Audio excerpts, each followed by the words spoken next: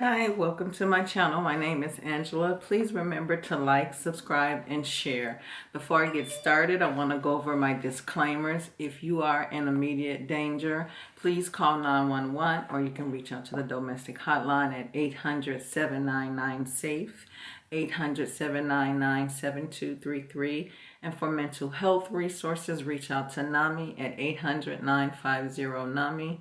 800-950-6264, and you can also text at 741741. With that being said, please remember to like, subscribe, and share. So today I want to talk to you about the narcissistic rage. What triggers it? Can it be controlled? Or can it be dangerous? So what triggers the rage is when you disagree with the narcissist, when you challenge what they're saying, and it can be something very small. If you have a discussion with them about something and you disagree and you challenge it, you share your point of view, they can fly off the handle and just go into a narcissistic rage, screaming, yelling, cursing at you, hanging up the phone, or just really laying into you, going off on you, trying to make you feel bad about yourself, calling you names, the whole 9 yards. So, and that can be, like I said, over something that was very simple that you disagreed or you challenged them about. So can it be controlled? No, you can't control their rage. You have to let it do what it's going to do, die down. Maybe a few days later you can call and check on them, but sometimes it can get to the point where they just don't want to have anything else to do with you because you have challenged them too many times. And being in a relationship, if you have experienced this with your partner and you know that every time you disagree or you say something about the smallest things, they blow up on you, and it's almost like they become a different person. Those are signs that you need to watch. You need to stay clear of this person, and I suggest if you're in a relationship, get out of it before it's too late. Can they become dangerous? Yes.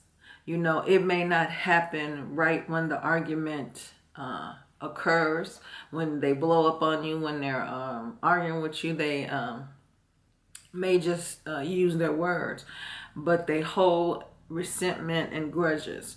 So they're looking to get you back. That's what a narcissist do. They're going to pay you back. So when you least expecting it, something could occur to where it can be dangerous to you. So be careful when you're around people who show this behavior, because you have to think, if you disagree about something that's meaningless and they blow up about that, what about if there's something that's really important and you have a disagreement, or you have a different thought about how you should do something, raising kids, and they really go off into the deep end and they take the kids or they do whatever. So these people, you can't put your finger on them. You can't tell what they're going to do next, because they have no control over themselves. And that's the part that I think they hate about themselves. They see how they blow up. They see how they act around people. They see how they put people down. They see how they make themselves more important. And it's hard for them to control emotions.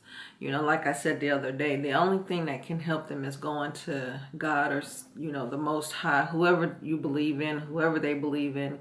Go and ask for deliverance. Ask for guidance. Ask how to control this rage, how to put it in place, because we all become angry, but you shouldn't be enraged over something that's so small and meaningless. So if you know someone that's going through this, if you're going through this, please watch this video, share it, and try to help someone as much as you can without putting yourself in harm's way. And my best suggestion to you, if you're in a relationship with a narcissist, walk away from it, because they're not going to get any better until they do the healing.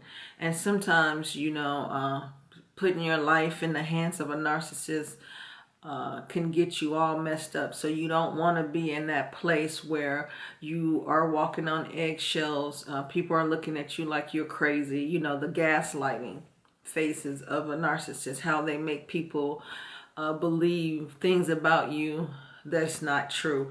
So you don't want to be stuck in that type of a relationship. So if you are in it, I suggest that you get out as quickly as possible. You can't heal this person. That's not your calling. I've said that so many times before.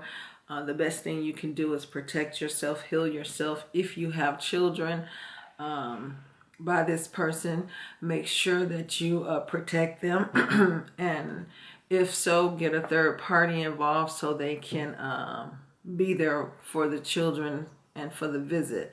You know, I know sometimes when you have a third party, it has to be under extremes situations.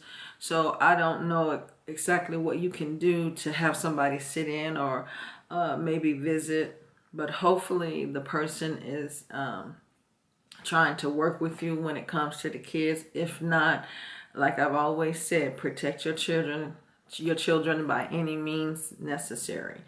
And don't allow your children to suffer the abuse that you went through.